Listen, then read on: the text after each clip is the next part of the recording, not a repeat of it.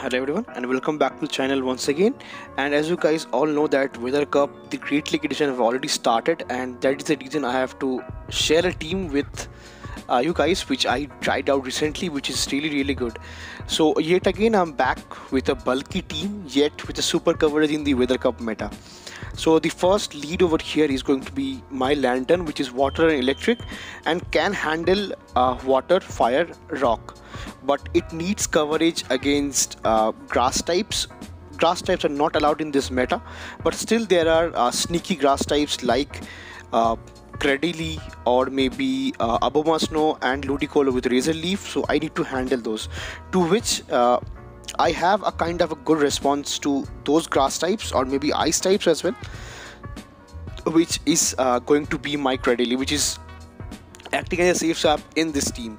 So Cradily is very bulky in this meta as well, with a very spammy moveset of Bullet Seed, Grass Knot and Stone Edge, which is a huge nuke move. Stone Edge that nukes ice, fire, maybe flying type as well in this meta, and it have great coverage with Grass Knot for water type. So it have a really cool moveset to handle all the typings in the meta that does hit for super effective damage. So that is the reason I'm using it as a safe swap.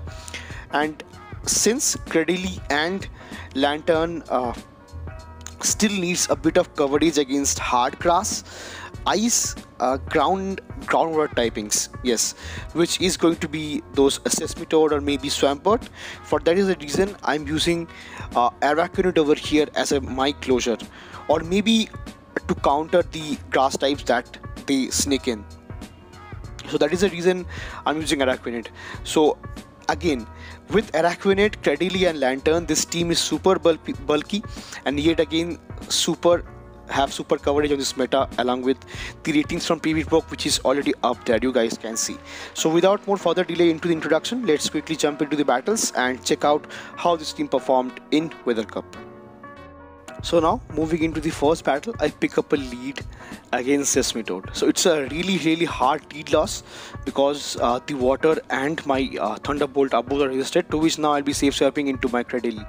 And the response for Cradily is going to be Alolan Shadow Sand Slash over here. And since it's Shadow variant, I am a bit curious over here that I can win switch advantage over here in this scenario. So since I landed the first Grass Knot, they would not expect me to go for the next Stone Edge over here, which I go and it gets nuked out over here, the Sand Slash, and now they have to come back with this Seismitoad right now.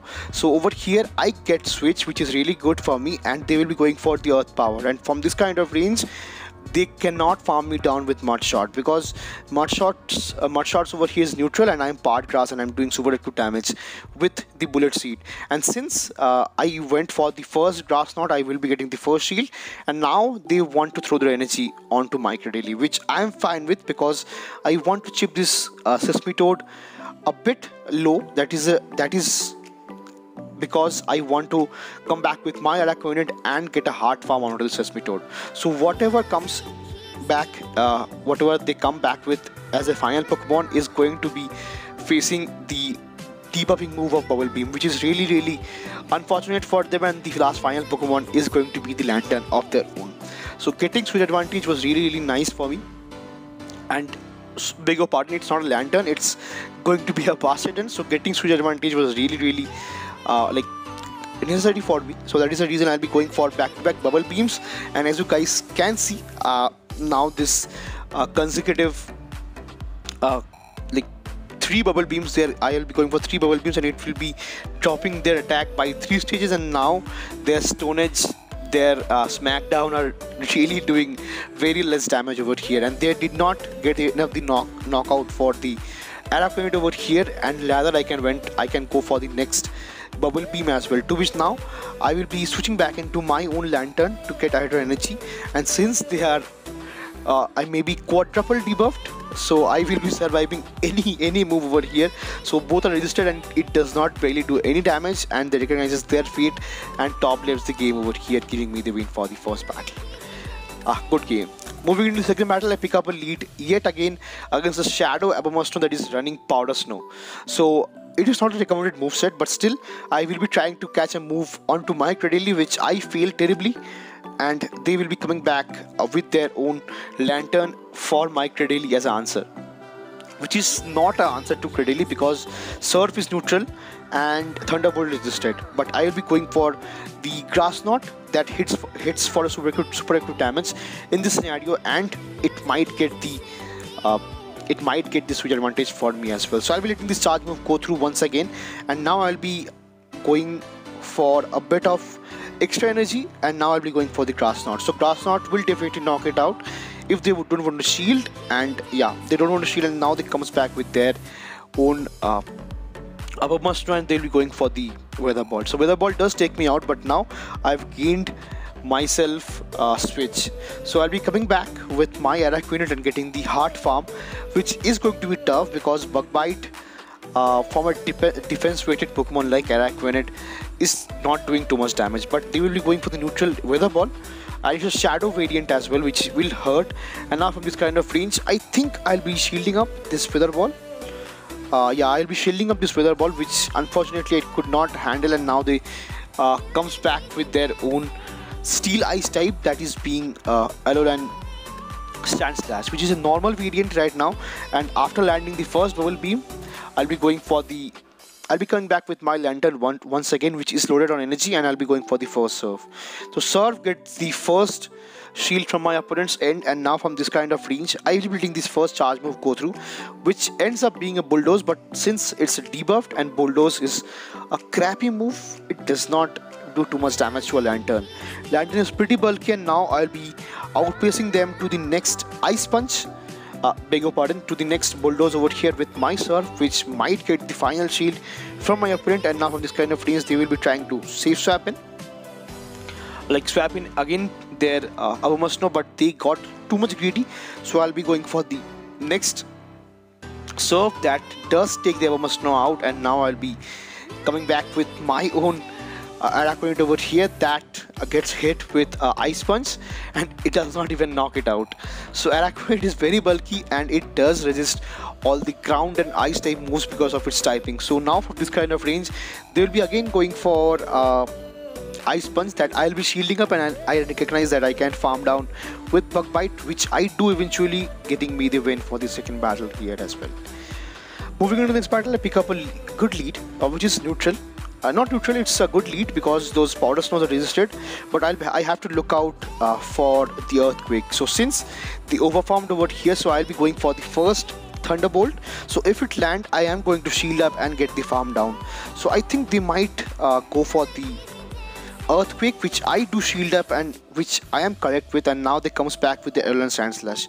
So I don't have a very hard response to Alolan Sand Slash as well. So I'll be chipping the Sand Slash over here with neutral Surfs, which does put the Sand Slash in a farm down range with from the Araquanid over here. To which now they will be going for Bulldoze, which is double resisted right now, and I think they'll be going for one more Ice Punch, which is double resisted once again. So all these moves apart from the Shadow Claw that hits for neutral, everything resisted. So I'll not shield a thing over here with my Araquanid. It can soak up so much damage, and I'll be going for the Heart Farm. And yeah, I do get the Heart Farm, but just before the Feint, they will be reaching to the next Ice Punch that does not knock me out, and let's see what they have into their backline. That is going to be Frostlass. So Frostlass will not appreciate the Bubble Beams coming in, though it's a crappy move, but it does have a potential to drop the defense, to drop the attack, beg your pardon. So I'll be going for the back-to-back 3 Bubble Beams over here, and these Bubble Beams are quite adding up because the Frostlass is already 50% to its health, and now I'll be coming back into my Lanturn over here and getting the Surf through, which does get the final shield. So beg your pardon, the first shield from my opponent's end, and now they have to throw.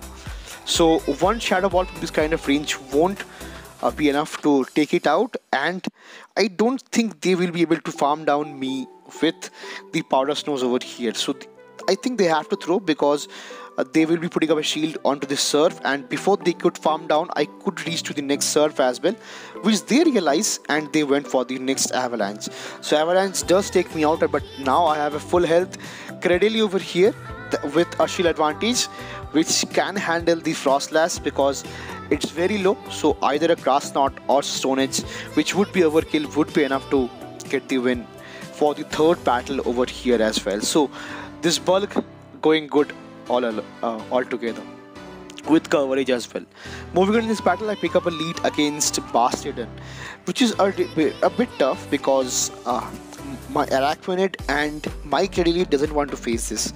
So it's good that I face with Lanturn, but it's a kind of a close matchup over here with Lanturn, because in 1-to-1 shield, Lanturn wins this battle, but I have to watch out.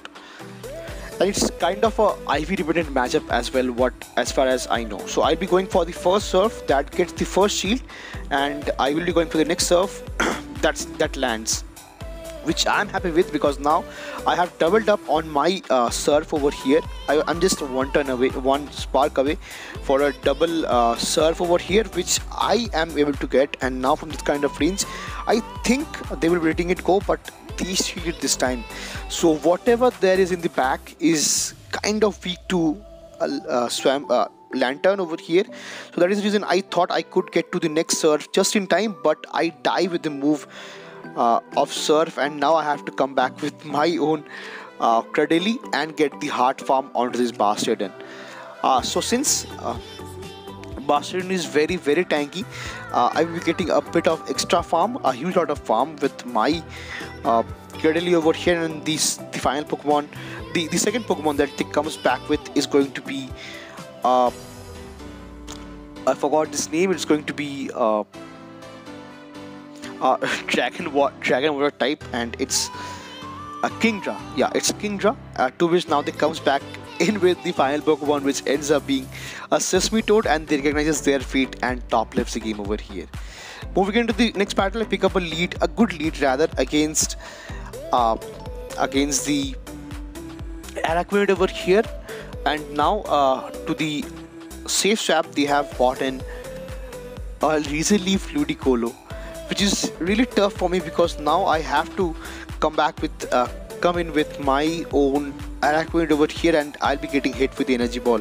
So though it's resisted, but you guys can see this energy ball and Reason-Leaf does take me out in a zero shield scenario.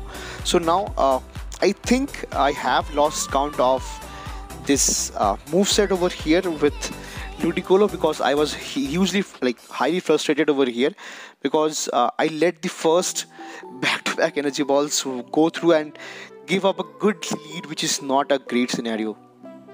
And now they comes back in with a Cradily over here, and to a Cradily I have my own mirror Cradily, which is not good because it's a shadow variant as well, and they have partial advantage. So one grass knot will give them the knockout for my own Cradily, and they have to handle my own Lanturn with their own Cradily and something else once again. To which now they safe swap again into their Araquanid over here, to which I'll be going for the first Thunderbolt. Thunderbolt gets the shield from this kind of range, which will be hitting harder, but I am recognizing their win condition. I am sure that I will be losing up this game, but I will be trying out still. So they ended up shielding the first Thunderbolt because they went for the Bubble Beam, and the consecutive Thunderbolts will be doing very less damage after the attack debuff. To which now they'll be again going for the Bubble Beam, which is double resisted right now. And it barely does any damage. So, but since my attack is dropped, I cannot farm these Araquanid down with Spark, and they have to go for the Bubble Beam once again, which does not knock me out, but now I'll be going for the next Surf once again. So this Surf might get the final shield, which it does not, and it does not even knock out the Araquanid as well, which ends up being a good game from my opponent's end, and I really well played. Moving into the final battle of the video, over here I pick up a lead against Jellicent over here. So Jellicent, though it's a good pick, it's a very versatile Pokemon in this in the overall open Great League meta, but since this Weather Cup meta is a bit of grass typing, electric typing, it does not fits well in this Weather Cup. So to which now they will be going for the first Bubble Beam bait, to which now I do call the bait, and they will be going for the Shadow Ball. Shadow Ball does land over here, doing a bit of neutral damage, but Lanturn is kind of bulky as well. To which now I'll be going for the next Thunderbolt, which does get the final shield from my opponent's end, and now I'll be safe swapping. To which now they comes back with their own Toxapex over here, which is kind of scary because I don't have a hard resist to a Toxapex as well. But since Toxapex is very defensive and it is very inconsistent with the moveset of Poison Jab, Brine and Sludge Wave, so I'll be building up a ton of energy with my Cradily over here, and I'll be going for the second Grass Knot. Second Grass Knot does not knock it out, and to which now I'll be going for the next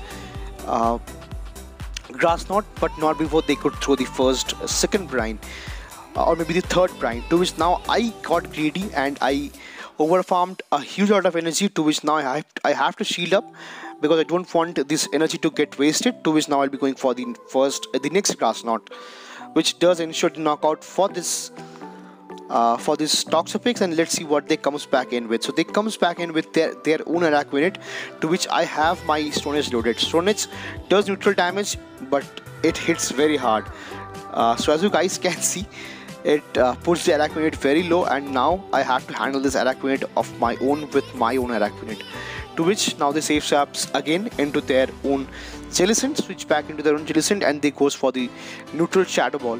To which I will be handling the Shadow Ball with my Araquanid, and now I'll be again switching back into my own Lanturn to get the Thunderbolt off that gets the knockout for this Jellicent as well. To which now I'll be going for the next serve, but they recognize their feet and top lifts the game over here, giving the win for the final battle.